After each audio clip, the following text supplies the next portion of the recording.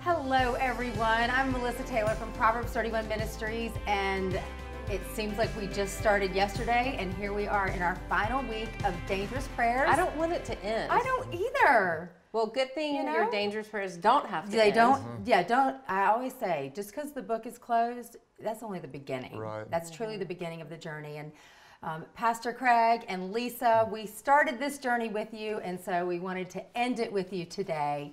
And so thank you for joining us. Yeah, thank you, Melissa. Thank you, Pastor Craig. We thank you, have guys. gleaned so much wisdom from you, and I think you've helped break us out of our tired, typical patterns of what we thought prayer was and opened our eyes to all that it can be. So thank you for Thank that. you. So excited. I want to dive right into a quote that I marked from the end of the book that kind of stepped on my toes, but in a good way. Good. So you were bossing me around, but I'm not going to be bitter about it. Well, the title of the chapter is Disturb Me, I Lord. know, So, right? Yeah. Well, right there from the right from the title chapter, I can understand why this is called a dangerous prayer. Lord, disturb me. Right. And I was like, well, I don't think I want to pray that. But then this is how the chapter opens on page 155. What we pray about is important, but not only is it important, it's also revealing.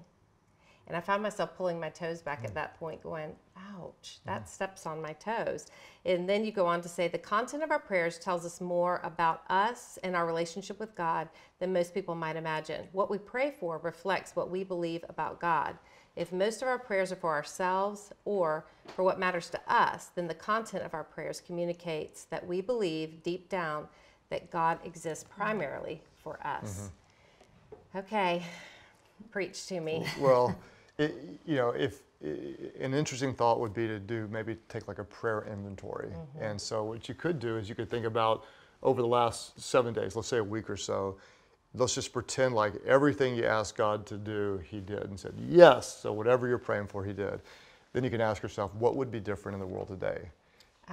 What would be different in the world, not just in my world? No, in the world today. And so for some of us, there are times, and I hate to admit this, but there are times like if God said yes to everything I prayed for in a week, there would be nothing different because I didn't pray, which is sad to admit, but unfortunately true. For other people, they might say, well, I would have gotten raised and my best friend's cancer would have been healed and my kid would be behaving or something. And there would be some things different, but it would kind of be in a very small, self-centered world and not beyond that. My wife, Amy, is one of the best prayer warriors I know, and I'm often convicted by what she's praying for that I'm not. And she's praying for a lot bigger things than just in our little orbit. And I think that's a good exercise because the quote that I think it really, hopefully would resonate with people is what we pray about reflects what we believe about God.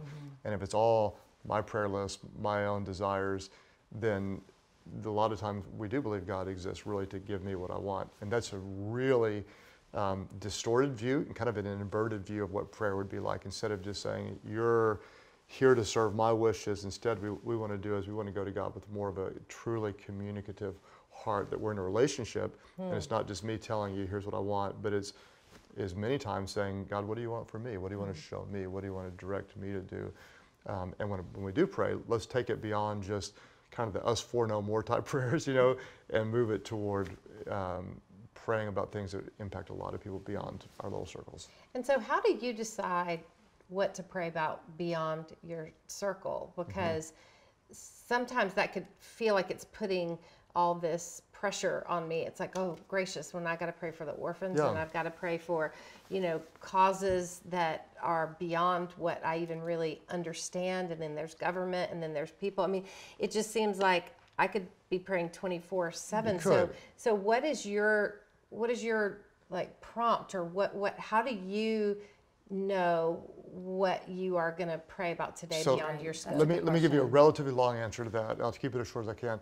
One thing I would do is I would just really recommend that you keep if you can, some type of prayer journal. So you're typing on your phone, and so you know who you're praying what you're praying for. And then what's going to happen is if you have that, you'll revisit it over time and realize, oh wow, that was answered in a way that I didn't expect. And so it keeps your prayers front and center. That's one thing I'd say. The second thing I'd say is when you don't know what to pray for, one thing I'll often do is say, God, what do you want me to pray for? And as simple as that's this, good. what I'll do, this is really, really simple, is I'll say, I want to pray for some people today. Bring to my mind who to pray for.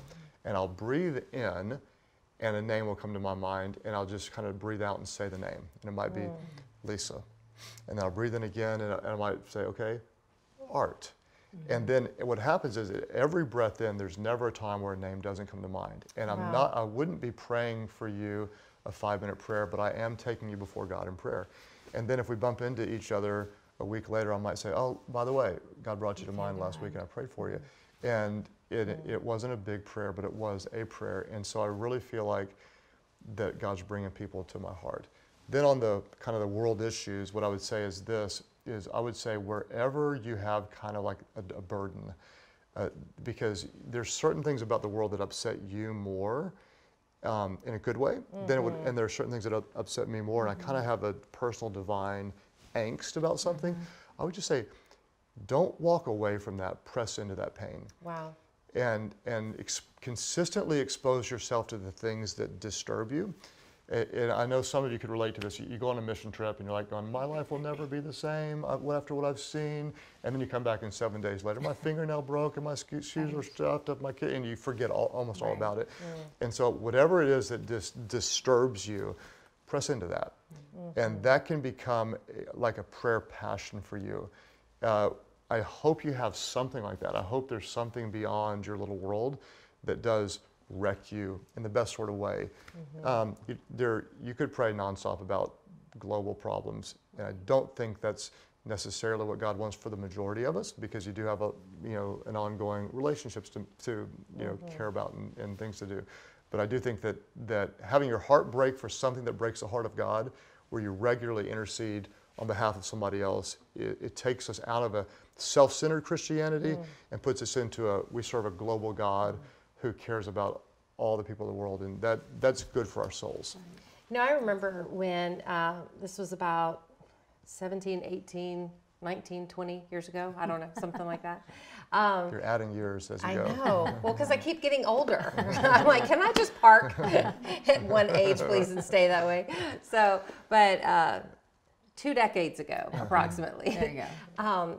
I remember vividly the day that we went to go hear the Liberian Boys a cappella choir, and it was supposed to just be a cultural event. I was homeschooling my kids at the time, and I thought to myself, this is what the really good homeschool moms do, so I've got to have at least one of those activities. So we went, and I really knew the Lord was stirring my heart to pursue finding out more information about these boys.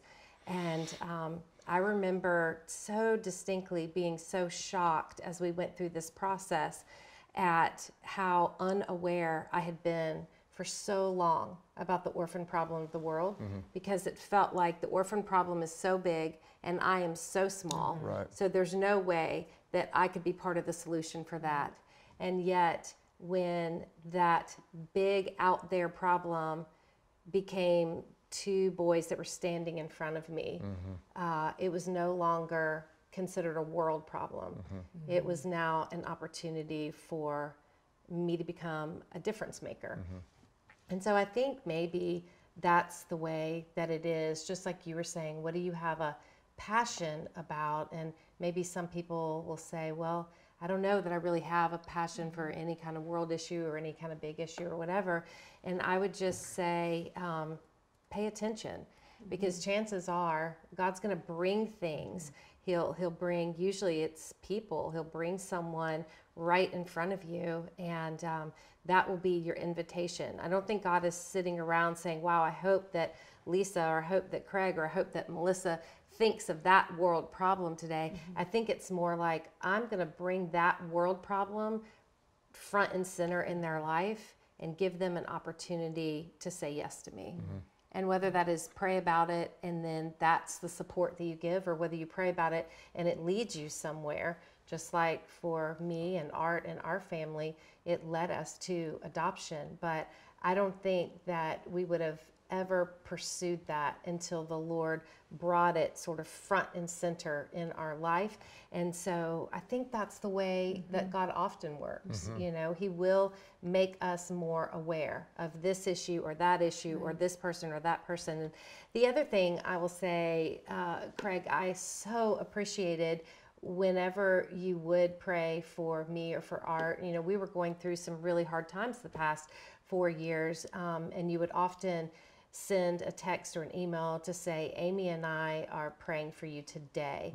I cannot tell you the miraculous work that God did to remind me that he sees me, that he hears me when I would get a text. Like, how in the world did, it's almost like, how in the world did Craig and Amy know to pray for me today? But it's that Craig and Amy are connected to God, and I'm connected to God. And so when you do pray for people, I encourage you, let them know that you have prayed for them just like you did for me, because I'm sure you just thought, you know, I'll just send a text really quick. But to me, it was a reminder. It became almost a lifeline when people would tell me, I prayed for you today. And there was always some significant thing going on that day that made me know, I cannot believe God stirred Craig and Amy to pray for me this day. And it's because God knew. God knew. And it was a way for him to remind me, Lisa, I'm here. I'm with you. I see you. And I've got an army of people out there praying for you. And it made such a difference. Oh, that is so good. That's so crazy. I mean, it's crazy when that happens. It's wonderful. And isn't it? Isn't it? Yeah. So not only do the prayers, but then let other people know. Tell people that you're praying for them. That's right. Because it brings such encouragement. It does. And I know that we've talked a lot about these prayers being dangerous, you know, and I think sometimes to a woman, we might say, I don't really want to be dangerous. Like, I don't want to pray play it something safe. dangerous. That's the opposite of what. So I just want to always bring to mind to people that it's dangerous because maybe it's outside of our comfort zone. So what feels dangerous can actually be the most life-giving thing that you might ever encounter in your prayer life. So I want to challenge you to do 2 things. Number 1, I don't want this book that we've now gone through to get put on a shelf somewhere and you forget about it. I think this book needs to go someplace where it's one that we revisit, maybe every couple of months, maybe every year, but it's short, it's easy to read, it's full, power-packed full of challenging sentences. And I'm a big believer, it's not whole books that change people's lives, it's sentences within a book. And so I encourage you, pull this back out, and if you don't read the whole book again if you want to, but go through and read everything you highlighted and underlined and be reminded of all that you've learned. And then also, I want to challenge you, think of 3 other people in your life today who you know could really find amazing encouragement in this book, or people that are curious about God and prayer. And I would say, write them a little note, send them this book, and give them the gift of all that you've received in this online Bible study.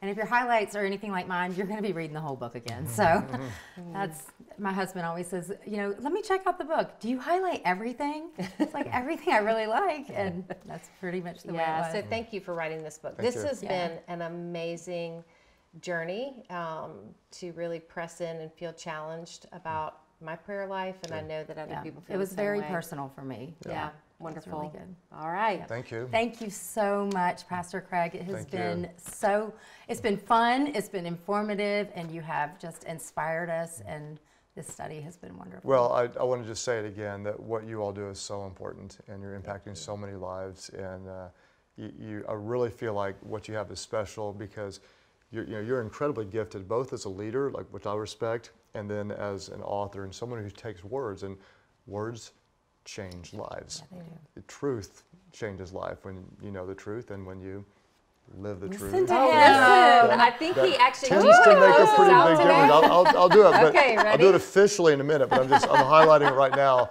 that what you do matters so much, Thank you. and what you all do matters as being a part of a community. And I don't like to just experience truth by myself, but when you experience it with other people, Yes. even more so when you share it, there's something that brings power to it. So I can close it. You Unless got you want this. to say Yeah, something else? solo. You Go got for You want me it. to start? You want me to do it all? You can do it all. Okay. Yeah. Hey, listen.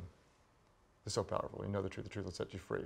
Here the Son says free is free indeed. So when you know the truth and you live the truth, help me out. It changes everything. Thank you guys. We love you.